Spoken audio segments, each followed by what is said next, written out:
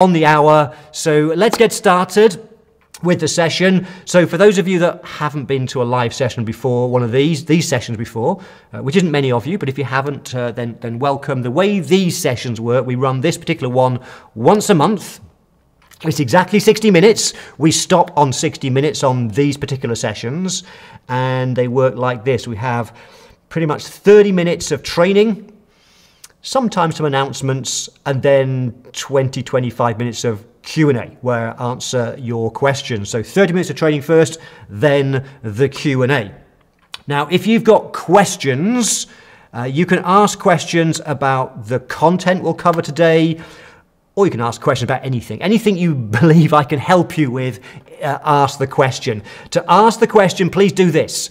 In the comments box where you've all been commenting, just put a capital QQ, double Qs, in front, and also perhaps a question mark at the end as well, because that just helps me to spot, because we might find as you've seen already, the comments goes fairly mad.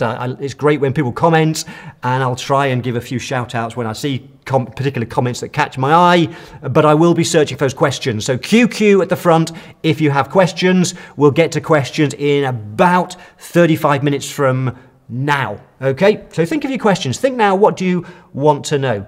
Okay, second thing, many of you know that one of the things we do is we're big into an organisation called B1G1, which is all about making the world a better place. There are so many people around the world worse off than we are. So every time you show up live to one of our sessions, then we make a contribution on your behalf to a worthy project, and we change it around every single time. This time for today's session, we're actually, one of the UN global goals is about climate change, which is obviously a big issue. And so one of the things that we will be doing on your behalf for each and every one of you is Sarah will later on, when we add up the numbers, we get a report of the numbers, and for everyone live, what we'll be doing is reducing 1 kilogram of carbon dioxide emissions on your behalf. And the way it works specifically, I don't know how good your eyes are, if you can read that or not.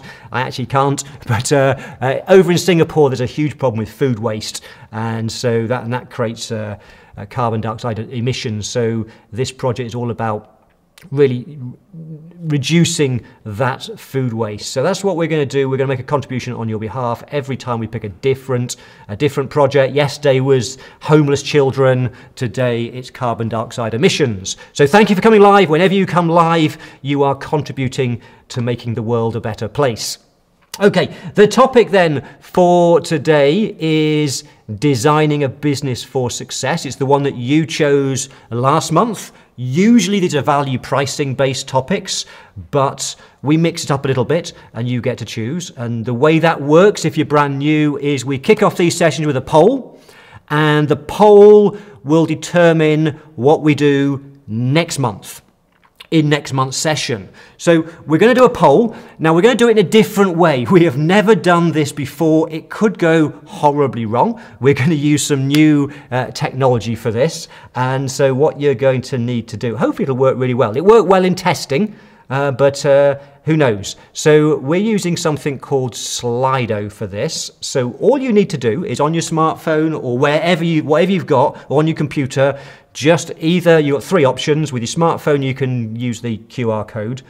You can either just go to slido.com and it'll ask you for a 6-digit code, which is 493364 for this event, or Sarah's going to put into the comments box a link. So whichever way you do it, it's up to you. QR code, just go to slido.com and put in those 6 numbers, or look for the link that Sarah's going to share with you. And what that will do is it'll take you to a page where there'll be 2 things. There'll be 2 tabs. I can see the link's gone into the Facebook group right now. There's 2 tabs. One says Q&A, one says poll. Please ignore the Q&A. So ignore the Q&A tab. It's the poll one. So I'm going to launch the poll right now, and you can vote for the topics that are about to appear on the screen, which one you would like me to teach you next month. So if I just hit this button here, if the technology works, Here we go. So I can either look at different ways to help you add more value to your clients, which is fundamental to value pricing, or perhaps we look at the fundamentals of value pricing, or perhaps the, hang on, this has just changed. It's switching the order around on my screen. You can read it yourself. It's running in real time, so you can see how the votes are coming in. So we thought we'd have some fun with that. We can talk about the upsells. So that means how do you be more specific about offering other things when people buy from you? That's the upsell. So it's a marketing topic. What else have we got? What else have I missed? I think we've got one twice there, Sarah, have we? No, it's not. It's just because it's rejigging. How to find the time to get more stuff done. So not a pricing one, more of a how do we find time, if that's important to you. It looks like at the moment, though, strategies for communicating value, which is a key part of value pricing, is coming out at number 1. So I think, Sarah, I'm going to give us about 5 more seconds because it seems like it's fairly overwhelming as to which one we're going to do. I don't think we're not going to swing the votes, I don't think, with any additional ones. So I'm going to let me lock the poll. So we're going with strategies for communicating value. Let me stop that poll. We don't need that anymore. Hopefully I've done that right. Okay, did that work from your point of view with technology? Those of you that have been doing the polls before, we've used Zoom polls, we've used Facebook polls recently, but that meant you could see in real time what was actually going on. If you found that fun, perhaps that's what we might do going forward and using that technology for the polls. Okay, now having gone into Slido, don't use that again. Okay, you may notice there's a box for Q&A. And it may be in the future we will be using that for Q&A as well. But for today's session, and thanks for the feedback. Lisa says great, Jody says cool, William says yes, no problems. Betty Watson said, that was fun. Okay, I'm glad that was fun. It was fun, wasn't it? Fun because nothing went wrong, Michael said, wonderful. Yeah. So, okay, that worked well. We'll do the poll again in that particular way next time. And those of you that knew what we do is the one that came second, we put into the pot next month. So next month you'll have 4 different topics plus the second place one, which is what will go into the pot for voting for the August session. Okay, so that's August. But next month we'll be teaching communication strategies, and this month is the one that you voted last time, which was a strategy one, which is designing a business for success. Okay, I think we're going to get started. So I've done all the announcements. I have, yep. So we're going to have 30 minutes. Just so you know, what we're going to be doing is trimming this video when it's done afterwards. So I kind of will play a little video when I'm going to get started and just get into presentation mode. 30 minutes of content, and then think of what about your questions. If you've got questions, stick them in the comments box with a QQ in front. Okay, are you ready? Have you got your pen and paper to hand? Because you're going to want to make lots of notes. So this session is all about designing a business for success. And this is for you if you're an accountant or a bookkeeper running an accounting firm, because it will certainly apply to you to help you think about the big picture strategy. But this video, this training is also for you if you're an accountant or a bookkeeper and you want to help your clients build a more successful business. So this is all about business success for both your business, your accounting firm, but if you want to help your clients be more successful through perhaps business advisory, then this is a process, a thought process you can walk them through. So let's get into how to design a business for success.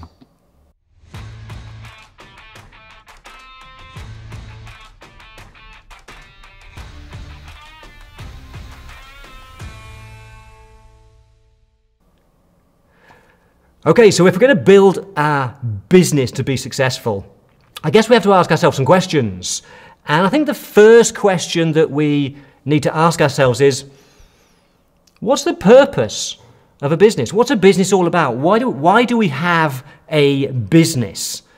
Now, for some people, it might be out of necessity. And perhaps it's because they've been made redundant, they've been laid off, and initially, to start with, it's just something to get them an income so they can pay the mortgage, which a number of years ago happened to my brother. He was made redundant, and I said to him for many years, his name's Justin, I said to Justin, you should start your own business because you could build a great business. But he had a great job and was making good money, and then one day, suddenly out the blue, as it happens to many people, he was made redundant.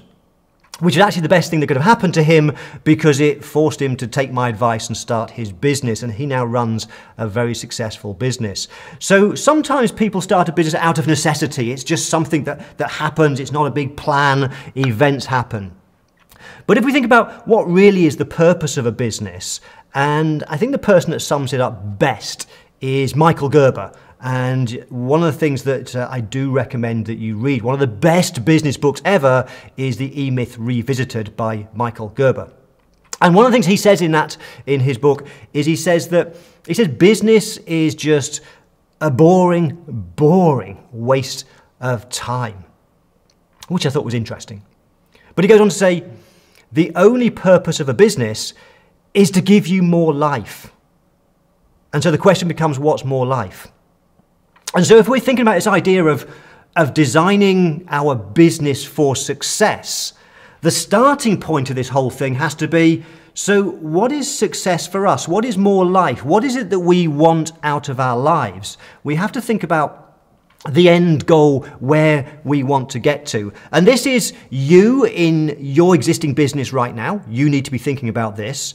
But also if you're working with business owners, with your clients, they need to think about this, because very often they don't. Sometimes because people fall into business accidentally because of unforeseen circumstances like redundancies. Sometimes people just fall into business, and that's partly why they muddle along and struggle, because they've not stopped to reflect and think about how they design a business for success. And so that starting point is, so what's more life? What do we want out of our lives? What do we want our business to do? Because that's all the business is. It's a vehicle to help us achieve what we want. Whether that's financial goals, to build capital value, to now allow us to retire at the point that we want to in our lives, to whether that's retire early, whatever it might well be, to have the ability to have the lifestyle that we want at the end of the business. But not just that, also, because retirement could be a long time away, and we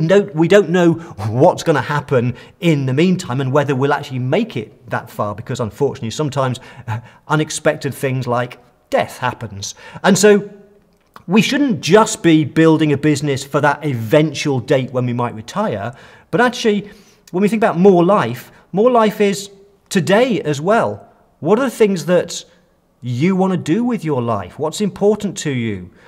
And how can you structure a business to give you that? So I'm going to talk about how we structure it, the thought process that we go through, and I'll probably give a few examples. So this is a process I went through about 15, 20 years ago in my business, and you might know that I live in Portugal right now, and I've been here with Sarah since the middle of 2020, and it's been a long-term goal to have a life where the sun shines most days, the climate's better, it's a more relaxed pace of life. There's a beach just down the road, there's bars, cafes, there's a pool just outside. This was all about designing a business for life. And not just that when you're going to retire, but how can you create a business that's going to allow you to do the things that are important to you from a day-to-day point of view, to live that life that you want, to give you the lifestyle that you want. Not just necessarily monetary, but also the freedom, because unfortunately in life, too many business owners, accountants, bookkeepers, but your clients as well, work crazy hard, are just working so hard, hoping that one day, magically, everything will suddenly turn out great. And the trouble is, when we work too hard and we're getting stressed, that can impact on our health, and it may be that as a result of that, perhaps if we burn out, we might not even make it to retirement. So we have to stop and plan. We have to think about big picture. And one of the things that we need to think about, which is really important, and when you're working with clients, is I think it's important to understand and ask ourselves the question, are we really running a business? And so let me talk for a second about this difference between Running a business, being a business owner, and being self-employed, they are two different things. And when we understand that up here, things start to change. Self-employed essentially means you have a job. The only difference between self-employment and employment is with self-employment, the boss is you. The boss is you. And as Michael Gerber says in the E-Myth, he says that you end up, when you're self-employed, working for a worse boss, i.e. you. You're a worse boss because you don't give yourself time off, you work crazy hard hours, there's no overtime, you work crazy hours, you never have time for holidays, vacations, you are just working. And so you're perhaps better off working for somebody else and being an employee. So we need to understand this difference between self-employment and a business. And I remember talking to my father about this some years ago. Unfortunately, he's passed away now, but my father was a writer. He wrote books, he wrote magazine articles, and we had this conversation, and my father was very clearly self-employed. He loved what he did. He loved writing, but he wasn't interested in building a business. He was happy just doing the things that he liked doing, the writing. And so effectively he had a job. He was a writer. His job was a writer. It just so happened from a tax point of view, he was classed as a business. He was self-employed. You see, if we're building a business, if we're running a business, then we want to be thinking about the business as something that's more than just us. The business is something that has a life of its own. And ideally, a life that will continue without us when we've retired or when we go on holiday, vacations, whatever. And so my question is, are you really running a business? Or do you have something that relies 100% on you? If you can't take 3 months out of your business starting next month, if you can't take 3 months out of your business, if it would disappear in 3 months, then you're probably self-employed. You're not really running a business. And that's the problem with a lot of small businesses, whether it's accountants, bookkeepers, your clients. We don't build a business for success. We're just doing the work. We're just being busy. If you're a bookkeeper and you're doing bookkeeping all the time, then bookkeeping's a job. You're self-employed. If you're an accountant just doing tax returns, it's a job. That's a job. It's just that you're working for somebody else yourself. And that's a very different thought process to designing and building a business. So the way to think about this is if your business can operate to an extent without you, and you're building some capital value, you're building something. This does not mean, by the way, it has to be big. I'm going to come on to later, I'll talk a little bit about how you can apply the things I'm going to talk about and still be small. And there's nothing wrong with being small, and particularly with technology now, there's technology that makes it easier than ever to run a successful, profitable business without being huge. So for example, just to pick up on my background, my story, I had my previous business, which I ran throughout largely 2003 to 2013, for about a decade. At one point, we had over 30 people in the team. It was a multi-million turnover business, big team of people. And interestingly, I found when it got to the peak size, for me, the fun went out of it because I realized I didn't enjoy managing a team of people. I wasn't great at it. I didn't like the internal politics and all of the problems. It was a great business, some great people in it, but I found the fun went out for me. So the business I have now, today, it's a 7-figure business, but we're a team of 4 people now. It's Sarah and I, Sarah's daughter, and as of this week, my daughter has started, Gabby. So it's 4 of us. We're a small business. I have no intention of being a big, multi-million pound international organisation, but I still go through this thought process that I'm going to share with you. And the first thing, and we're going to draw some pictures during the course of today's session. So just bear with me a second because I need to get my pencil together. And the first thing that if I need to do is press the right button first. Okay, so when we think of a business, And what we've got on screen is, as you'll see, it's kind of an organisation chart. But the first thing we have to think about is we have to start thinking about what are all the boxes, what are all the things a business does? What does a business do? And one of the things that if you're a business owner, one of the positions you have, that we all have when we run a business, is we are all in this box that we can label owner. And you'll see there's a dotted line underneath that because there's something very important that we need to think about.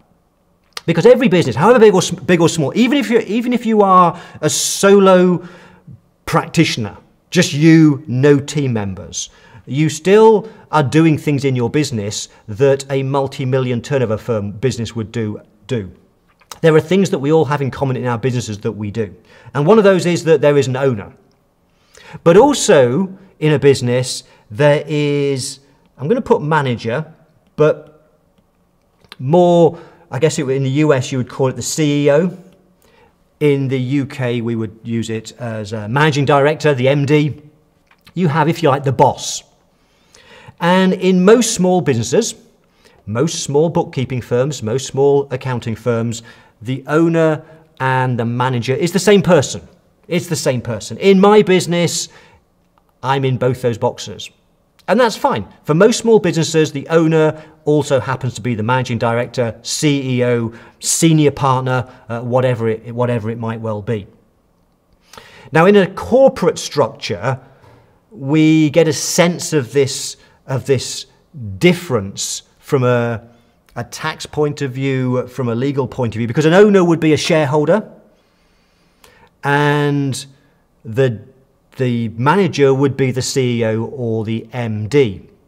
And so in a corporate environment, whether or not they're the same people, they have different tax treatments. One takes dividend, one takes salary, remuneration as a manager. But if we think about a partnership, if we think about a sole trader business, we don't have that distinction. The sole trader is the owner and the manager. They do everything. And so we tend to muddle it all together. But what we have to recognize is that there's a very big difference between the role of an owner and the role of a manager. So if I go back to here, you see the purpose, the role of the owner, the responsibility of the owner is to think about, they want to be thinking about capital value. The other thing that's important to them, because the owner owns the business. It's about this business is going to build something for them that perhaps could be sold at some point. So capital value is very important. And the other thing is return on investment. It may be that we've invested not just time, but perhaps money into our business. And we want to get a return on that. Return on that in the form of, if it's a corporate, it would be a dividend. But it would be, effectively, it's our profits. If it's for a small business, it's our profit. So profit and capital value is what the owner is concerned with. Now, the manager or the CEO or the MD, their responsibilities, their roles are implementing strategy, putting the strategy into place, figuring out better ways to deliver on the promise, to add value, to serve customers better, and also to develop the skills and knowledge of the team. That's what the MD, the managing director, the CEO is there to do. It's to put the strategy in place. It's to create a better product, add more value, to keep customers happy, great service, great adding value, develop the team, and so on. And the reason it's important to think of those two things as being different is if we want to build a business for success, we have to make sure that we are doing the things that we're spending some of the time with that owner's hat on. And that means, from a practical point of view, it means that we need to spend time having strategic thinking. So if you're the owner of a business, if you're the owner, then in a corporate structure, of course, the managing director is running a business and is responsible to the shareholders, the owner. The shareholders want return on investment. They want capital value. And so in a smaller business, as an owner, we need to be thinking about all the time strategy. We need to be thinking about vision. Where do we want this business to go? What do we want this business to be like? What's the vision? What's the core purpose of this business? Because we own it, what's the core purpose? What are the values of this business? What's the direction that we need to go in? We set the course. And that's the job of the owner. The problem is in too many small businesses, we don't think about the difference between owner and manager. We're just doing the work. We're doing the work and never taking that step back and thinking holistically. So if you want to build a business for success, you have to start off by thinking about your role as an owner and doing the things that you should be doing to focus on capital value, return on investment, to think about strategic planning. You should be having strategic retreats at least once a year. Plan the strategy for the year ahead. Think about the vision. Think about what you want to achieve. And then let the manager worry about implementing the strategy, managing the resources, managing the people, and making sure we deliver on the promise to customers. And it may well be that you're the same person, you're in both of those boxes, but it means we mustn't muddle it up. We must make sure that we're putting aside time to spend time as the owner, to do the things the owner should do. Okay, let's move on. Because when we think about a business, every business is made up of different functions. A business does different things. And for most businesses, there are 5 core functions in a business. So one of those things that we have to do in business is we have to generate sales leads. We have to get people interested in buying from us. This is called marketing. So we have a function called marketing, and we would have, in a larger business, we would have somebody in charge of that. That could be the marketing director. In the UK, we call them directors. The marketing executive officer, I'm not sure what you call it in the US, but the head of marketing. Then you've got to then convert those leads into customers. And that's the role of sales. That would be the sales director. Someone needs to be responsible for converting sales. Because if we don't do marketing, if we don't do sales, we're not going to get customers. We're not going to have a business. And the trouble is, a lot of small businesses, when you're thinking about your smaller clients, very often they don't have anyone focused on marketing or sales. And they're not growing as a result. There needs to be some focus there. Then, of course, every business does something. And so we have to deliver on the promise. We have to, the marketing's the promise. We make a promise to people that we will do something, for example, complete their tax return. So we have to then, we have to deliver on that. We have to have some operational function. So I call that operations. So that would be the chief operating officer, for example, will be head of operations. Then, of course, we've got to manage the money. So we have a finance function. And then we also have to manage people and resources. So we would have, I'll put people here, but it may be an HR director, human resources director. They're the core functions that every business have. Even if you are just a solo practitioner, it's just you. Even if it's just you, those things happen in your business. You have to do those things. Somebody has to do the marketing. Somebody has to do the sales. Somebody has to do the operations. Somebody's got to add up the numbers and do the end of year financial statements. And then it may well be that the people bit, if you are a solo, perhaps that doesn't apply. But as soon as you hire somebody, then you've got to manage them. And so the question then to ask yourself, the next question, and if you're working with clients, if you're working with business owners, the question to ask them would be, how much time do you spend in the boxes? How much time do you spend in each of the boxes? And so if, for example, you are a solo bookkeeper, for example, you would probably find that you're spending 80% doing bookkeeping for clients, probably then doing your own bookkeeping, and you might dabble in a bit of marketing or sales, or it might even be it's in totally 90%. It may be there's no time for sales and marketing. If that's the case, you're really self-employed. You're not building a business. Because if we want to build a business, what we want to do is, and to use the words of Michael Gerber, is we want to get out of the boxes. Because whenever you are working in the boxes at the bottom part of the chart, you have a job. If you're doing tax returns, then you're not the business owner at that point in time. You are doing the job of someone who prepares tax returns. If you're doing the bookkeeping, you are a bookkeeper, not a business owner. And we have to understand that. That doesn't mean that we have to be big. We might want to be a small business, but we can still think about how we can build that business to help us achieve what we want out of life. And so how do we do that? What we want to do is think about and draw some boxes and think about all the things that happen in our business. What are all the functions and the things that happen? And you want to be spending an increasingly more time on the things at the top end of the chart. If you want to design a business for success, you have to spend more time doing the strategic planning. Think about the vision. That's critically important. And less time doing the work. So how do we do that? Well, one of the ways we do it, and if you read the E-Myth Revisited by Michael Gerber, he talks about systems, that we have to put systems in place in those boxes. What's the marketing system? What's the sales system? We create systems. And then once we create those systems, then we can go and find somebody to run those systems. We can hire somebody. And then a mistake we often make in small businesses is we look at that chart and think, I don't like sales. I hate sales. I know I need to sell to grow my accounting firm. I hate sales. I'm going to hire an experienced salesperson. So we're going to hire somebody to do the selling for our firm. And then we realize that they're not winning any business whatsoever. Sales are awful.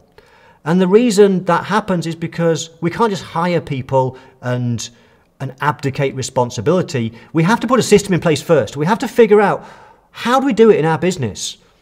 How do we convert prospects to clients? What's the process that we use in our business? You're the business owner. As the business owner, it's your vision, it's your business. You have to set the rules. You have to figure out what it is that makes your business different and how do you do it? What are the processes you work through to do marketing, to hire, to find new clients, to hire people, the operational stuff? We have to systemize that. Once we've systemized it, it's then much, much easier to hire people. So in my business, we have a small business. Systems can be simple. Systems can be as simple as just a checklist, a standard form, a standard letter. I love Trello as a tool, and we have a Trello board. We have a systems board on Trello where we have cards for all the key things that we do, including the tech stack, for example. So when somebody new starts, my daughter started last week, then there's a Trello card for the things that we do. So we have to systemize each function, and then we hire people. And then what we have to do is teach the system, and that's a step that's often forgotten, is we hire somebody and say, right, you're in charge of sales now, there's the systems we follow, just get on with it. And then we wonder why they mess up. If you've ever hired somebody and they've messed up, it's very tempting to blame them because they've messed up. In most cases, not all cases, but in most cases, 90% of the time or more, someone messes up because we didn't either create the system for them or we didn't teach them the system. We didn't spend the time showing them how to follow the system. Okay, so that's essentially the process that we need to go through to think about designing a business. We need to think about the functions, and then we need to think about the strategy of how we get out of those boxes. Now, I said to you earlier that you don't have to build a big business, okay? It doesn't mean you have to build something that's going to be a multi-million-pound business. But even if you just want to, if you want to stay as a small business, you can do that using technology these days. There's so many ways we can automate things without hiring a whole ton of people. I mentioned my example, so we have 4 of us, that's it. We have 4 of us and it's a 7-figure business. Because as long as you've created systems, rather than hiring people internally, it may be those systems are operated through technology. There's technology that we can use, much more technology now than when I ran my accounting firm many years ago. Technology that will help us to do things systematically, efficiently, do things fast. We can also outsource. Outsourcing's a great opportunity if we don't want to build the internal team. So I outsource many functions in my business right now. We have somebody manage the Facebook ads. We have a designer does our design work. We have a videographer who helps me set up things like the video studio. And if I'm doing video training programs, he does the editing. We don't have to hire these people, we can outsource them. Okay, so that's how we think about designing a business for success. We think about all the functions, all the things that have to be done in the business, and then recognize that our primary role, the most important thing is we're the owner. And so it's about the strategy, the systems, the vision, how we're going to build that business. Okay, we're going to go into questions now. So if you've got any questions, either on this topic or anything else, then put QQ in front of the question, remember, QQ in front of the question. I'm not sure, I've not been watching the comments, so I'm going to, let me just flick through. There is at least one question I can see. Yeah, okay, so let me move on to, someone said, sorry, I'm late. Philip's late. Philip, you're late again. No problem, Philip. And Cedar's late, no problem. Lisa has got the first question. Let's answer Lisa's question. Lisa says, so how do you move from being alone to building a business? So busy all the time, it's difficult to build time for building in my schedule. Or schedule if you're in the UK. Lisa, that's a really good question. How do you move from being alone? Well, firstly, you need to decide whether that's what you do want to do.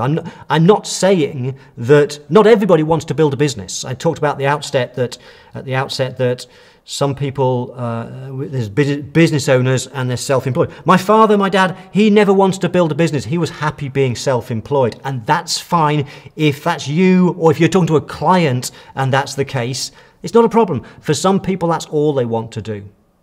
But just bear in mind that being self-employed is effectively having a job, and we're not building something. So if we do want to build a business, how do we move from being alone? Well, we can hire people, of course. We can hire people to in the business. I don't want to build a big team of people because I'm rubbish at managing people. I don't like managing people, and so for me, it's more about figuring out how can I automate and systemize processes. How can I have external people that are either outsourcing in the conventional thinking of outsourcing, or external people doing some of the things that the business does. So as those of you that are in the Value Pricing Academy know that I'm not the only trainer. We have Teresa does sessions every single month, Teresa Slack. We also, we've got a couple of other trainers coming on board fairly soon, which I will be revealing details fairly soon. And this is part of it goes back to the thinking as a business owner, as the strategy, the vision, where do you want to get to? And so I've been thinking very hard about what's my vision, what do I want the firm to look like, but I don't want to hire hundreds of people. I want to figure out other ways of doing it by having joint ventures in place, by outsourcing, by systemizing, by simplifying the business as much as possible. I've gone off tangent from your question, Lisa, so let me go back to the question again, just to get me back onto track. Sometimes I do this, I ramble. So how do you move from being alone to building a business? So busy all the time that it's difficult to build time for building in my schedule. So one of the things you're going to have to do, if you're busy all the time, busy doing the work, remember that if you're busy doing tax returns, if you're busy doing bookkeeping, then you're just self-employed, you've got a job. And that might be fine. But if that's not where you want to get to, if you want to build a business, if you want to build something, you have to make time to think about the bigger picture, the strategy, and design that business and working out what systems you're going to create. And are you going to outsource some of those functions, or are you going to hire somebody and train them to do that function? So you have to create some time, you have to create some space. And many of you will know the best way of doing that is exit some clients. Because if you're busy, it's probably because you've got too much work on. If you're too busy to do the strategizing, if you're too busy to do the marketing or to build the systems or to train the team, if you're too busy, it's probably because you've got too much work, too many clients, too many customers. And that's usually because we're too cheap. And when we're too cheap, we're busy trying to win more clients because we need the extra money to make ends meet. And so if you're in a situation where you lost, say, 20% of your clients right now, if you really struggle, then you're probably in that position where you're constantly worrying about the next client because you need to pay the bills.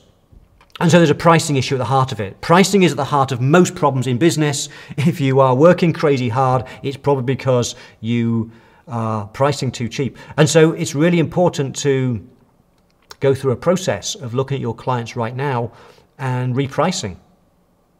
And as you know, I've shared this before several times. If you put your price up by 20%, even if you lost 20% of your clients, you're no worse off. But you've just freed up a day a week. You freed up Friday. Now you can spend Friday being the business owner. Friday is owner day. Friday is the day that you spend thinking about the vision, the strategy, the plan. It's also the day that you're the CEO. And that's the day that you're putting the strategy in place. You're in those top 2 boxes on Fridays. And so we have to get our pricing right to get to free up the time and the resource so that we can do that. I hope that helps, Lisa. Let's move on. Nancy says, congratulations to Gabby. I think Gabby might actually be listening. Just so you know, it's spelt G-A-B-I, but that's fine. Gary says the same thing. So a few welcomes for you, Gabby. Sherry says the same thing. Lisa got it. Okay, Lisa's telling everybody how it should be spelt. Thank you, Lisa. You remembered. Okay. Let me look for some more questions. There's lots of comments. I might come back to some comments, but let me answer some more questions first. Question, Matthew O'Hara. Matthew says, in a single owner director practice, would it be more advantageous to replace myself with an equivalent skilled person and then spend more time strategizing for success, e.g. focusing on systems that can deliver a strategic plan? Let me just read that one more time because that was a long question, Matthew. In a single owner/director practice, would it be more advantageous to replace myself with an equivalent skilled person? You could do. I think, from my own experience, I think it's more important to focus on the systems first. Get the systems in place, because most businesses are not as systemized as they think. There may be some functions we've got systemized, and usually they're at the lower levels. We have systems for. Let me think. We often have the operational systems, the systems for how we complete a tax return. And we use software for doing a lot of that. So software that does bank reconciliations is a system. Okay, so we do have a lot of systems, but there are a lot of things that we don't systemize. There's a lot of in small businesses, a lot of stuff happens at random, and so I would always suggest that. Someone once taught me, a colleague once said that a mistake that we often fall into is hiring ourselves out of a problem. We have a challenge, we want to free up some time, there's a process or something we don't want to do, or we're getting too busy with one more clients, and so the solution is let's just hire somebody. When we hire somebody else, that'll solve all our problems. And actually, my experience and the experience of a lot of people I've spoken to is hiring people actually creates more problems. And so and that's because, and that's partly because some of us, I'm not good at managing. I know that. I've learned that the hard way by making a mess at some of the businesses I've run. I've learned I can't manage people. I'm not a great people person. And I don't mean to insult anybody, but I kind of sense that accountants, bookkeepers generally aren't very good at managing people. It's not just me. I think it's a trait of being, we are very, very good at certain things. We are very systematic in our thinking. We are very ordered, we're very meticulous at doing things. And so that's our strength, and I would always focus on get the systems right first. Focus on the systems. And when you get the systems right, you might then realize, Matthew, that once you've systemized it and now perhaps using some technology, perhaps you don't need to hire somebody. Perhaps You could outsource or just use technology. So I'm not saying don't hire somebody, but I would say that's not necessarily going to solve your problems. Focus on systemizing the business, simplifying the business. Sometimes we just overcomplicate things too much. And I know, and I do that. I'm a business owner, and as a business owner, we have these bright, shiny objects we chase, these new things we want to do. We want to launch this new thing. We want to sell this new service. We have all these wonderful ideas we want to do. And sometimes as a result of that, we overcomplicate things. When, just to give you an example of that, Matthew, 18 months ago, we got to a stage in the business where things weren't growing the way that we wanted, and we used to sell a lot of courses, and so we were constantly creating more courses, and if you went to our website 18 months ago, there was about 3 pages of courses that we sold.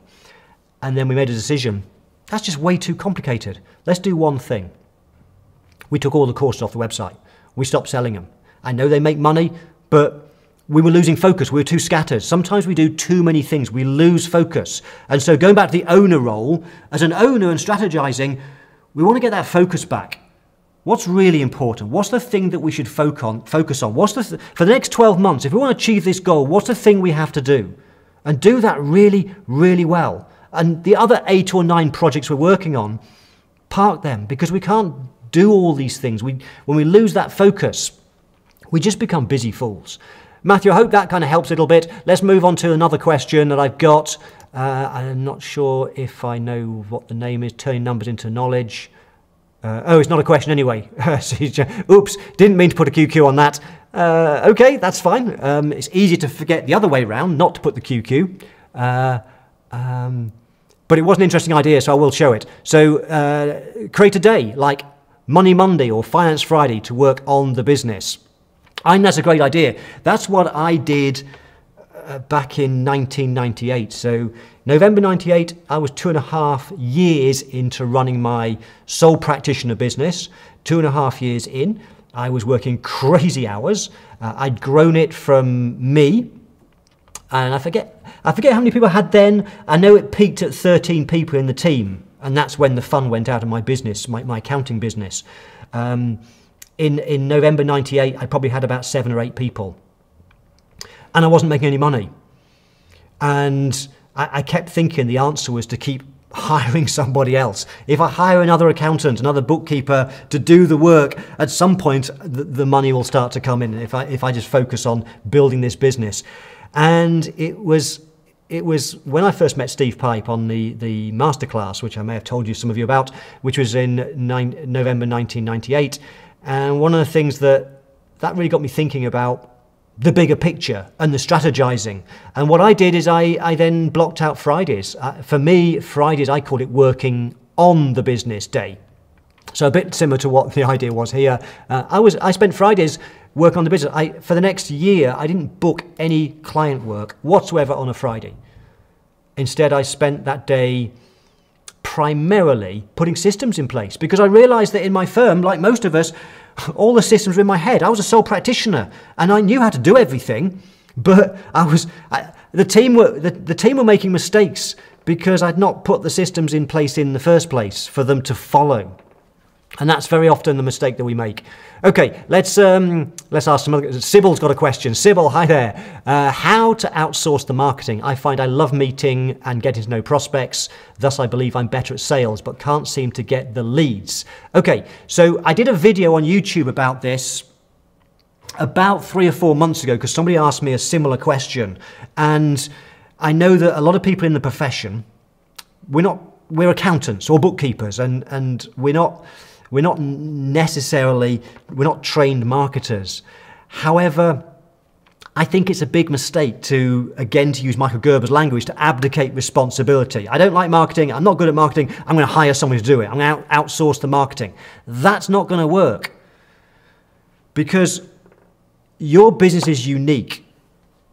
When we think about marketing, if you want to be successful at marketing, marketing strategy is so important. And marketing strategy is things like your positioning statement, your ideal clients. And only you can decide that. It's your business. You have to decide what is the work you love, what's the type of client you want, what do they look like, what do they feel and smell like, what work do you want to do, what are you passionate about, what's the wording and the messaging that you're going to use to attract those people to your firm. This is all a marketing strategy.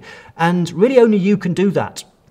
And one of the things that the mistake we make is we delegate stuff, we outsource stuff to somebody else. And actually, as a business owner, if we want to build successful business, we have to understand our business. We have to understand everythting about our business. And that means that we have to figure things out. We have to figure out what's the marketing that works really well. Let's put some referral systems in place. Let's try some social media stuff. We put some marketing in place. We test, we see what works. Once we've got our marketing working, then we can hire someone to do it. When I started this business, which was in 2014, I grew it to $250,000 before I had my first person, which was Sarah joined me. Sarah joined me 18 months later. For the first 18 months, I did everything. I figured out how to create a lead page. I wrote an ebook. I figured out how to collect leads. I figured out how to create a website. I figured out the language that I needed to use. Because as an owner, we have to figure these things out. Once we've done that, once we've figured it out and we've created a system and a structure, then we can bring somebody in to do the work. And I know people don't like that answer. People want the easy answer. They think, oh, I just hire somebody. That'll take all my problems away. It doesn't. It doesn't. We have to create the systems first. And to create the systems, we have to figure out how that works in the business. What's the best selling system in our business? We have to, I saw Martin Bissett's here. We have to learn from people. Go and learn from Martin. How do you sell accounting services? Then you learn from Martin. You play with it a bit and figure out the scripts and the process that works for you. Once you've got a selling system that works for you, for your firm, document it, systemize it, and then by all means hire somebody and teach them the system. But we have to figure things out ourselves first. Okay, Cindy Tan, I think this is a couple of questions here. Cindy says, how do you know when it's time to hire your first employee? And what do you need to do when employing staff for the first time? How do you know it's time to hire your first person? It's going to be different for everybody. It's going to be different. A lot of it depends on your strategy, your vision, your goals. Where do you want to get to this next 12 months? One of the things that I learned was that, one of the things I learned is that we have to have the systems, the process in place first, and it's really important when we do hire somebody, we invest some time to teach them the processes so they do things the right way consistently every single time. So I think that's really important. Another thing that I learned, I made so many hiring mistakes. So I grew my accounting firm from just me to 13 people. I got to 13 people after about 3.5, 4 years. And hiring mistakes were some of the biggest mistakes I made. Pricing was number one mistake. Number two was hiring. And one of the things that I did was I hired people when I was desperate for some work, desperate for someone to do the work. I'd bring in about 3 or 4 more clients and think, crikey, I'm really busy now. I need to hire someone fast to do this. I used to hire in a rush, and I made so many hiring mistakes because I suddenly needed somebody, or I thought I needed someone fast, and sometimes I would ignore my gut feel and hire the first person that walks through the door. I have so many stories of bad hiring mistakes, and so we have to be more strategic about our growth, our hiring. We have to get the systems in place, and we also have to do it so that we take our time hiring the right person. We have to really think about what is the right personality we need, what is the right sort of person. Teresa Slack talks a lot about personality profiling, those of you that have done her training, which is really important to understand really the sorts of people that we need, that we want. And then we need to make sure that when we're going through the hiring process, we listen to our gut. And if we've got 4 people to interview and none of them feel right, we don't hire them on just because we need somebody. We wait. And so it needs to be part of a longer term strategy. Cindy also said, How do you choose which process to automate first? That's a really good question. So when we're automating our processes, so if you think about going back to all the boxes, and when I drew that picture earlier, let's see if I can draw it back, pull it back up. When I drew that picture earlier, let me just finish off the picture. Obviously, all these main functions, marketing, sales, there's a whole bunch of functions underneath those. So in finance, you would probably have the bookkeeping function. You can't see that. Bookkeeping function separate to the accountant function. So you've got someone doing the bookkeeping, and then you may have someone doing the end of year accounts in a business. You'll have different levels of marketing. You might have that. You'll also have customer service and a whole bunch of other functions. So where do you start? Where do you start? As a general rule of thumb, because there are in any business, there are hundreds, if not thousands of systems. It really is overwhelming. There are so many things that happen in a business.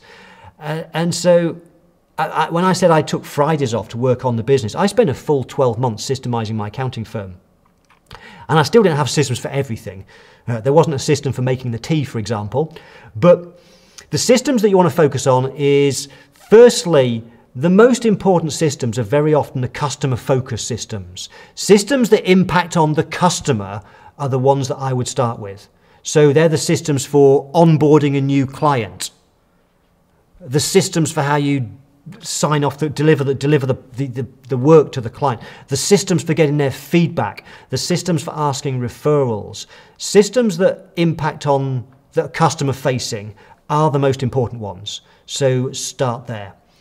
The second thing that I would do as well, the second thing I would focus on is, I asked that question earlier, where do you spend, what percentage of your time do you spend in the boxes?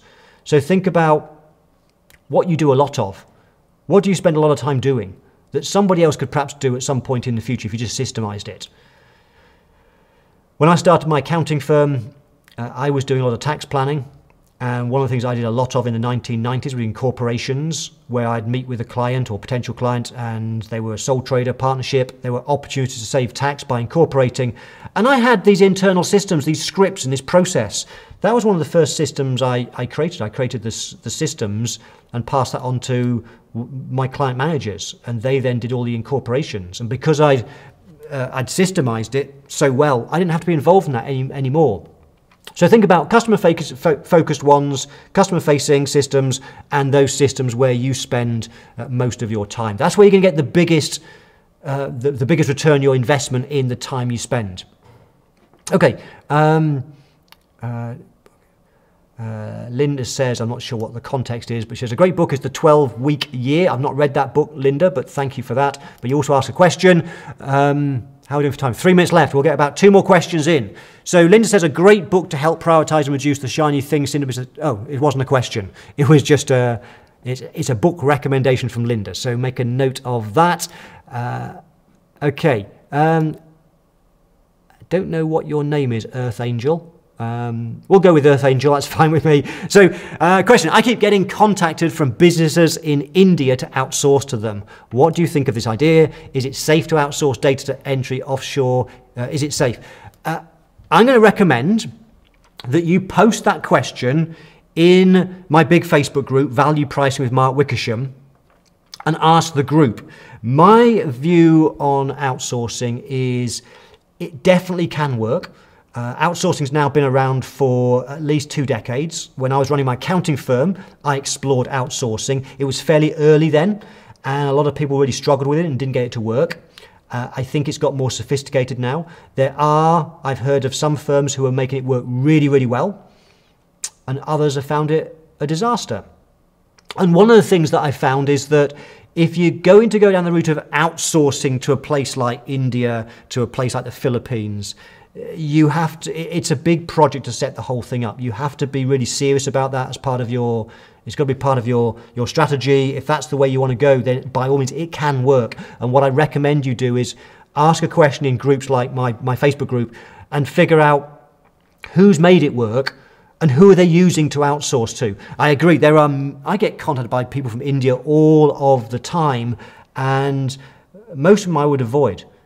But there's some good ones. There's some good ones. So ask around. The best people to ask, don't ask me, ask people who are doing it. Find other accountants and bookkeepers who are outsourcing successfully and use their same contacts and processes. I think that's actually the last question as far as I can see. So let me just wrap up. There's a few other comments. Some people in Canada have joined Pure Bookkeeping System, which I know is great. So we have 1 minute. So let me tell you about what's coming next. If I can remember, tomorrow, if you're in the Online Live Academy, I'm going to be, our next session is tomorrow, and we're going to be looking at how to communicate with confidence on camera. So that's if you're in the Online Live Academy.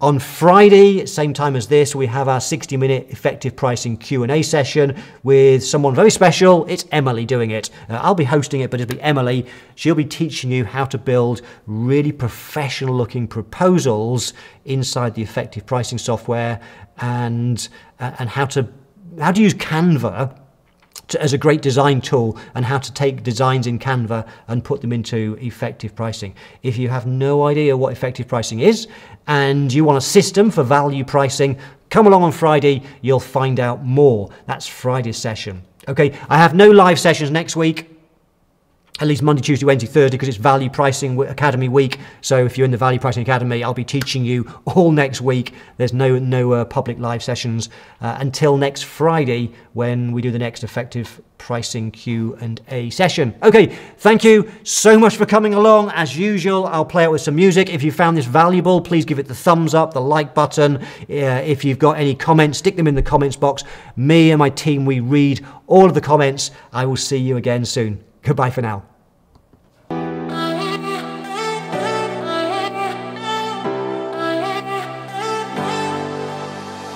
wasted all my time, I wasted all my nights, I wasted it on someone who's indifferent. He didn't love me right, he told me I was blind, but I never really wanted to listen.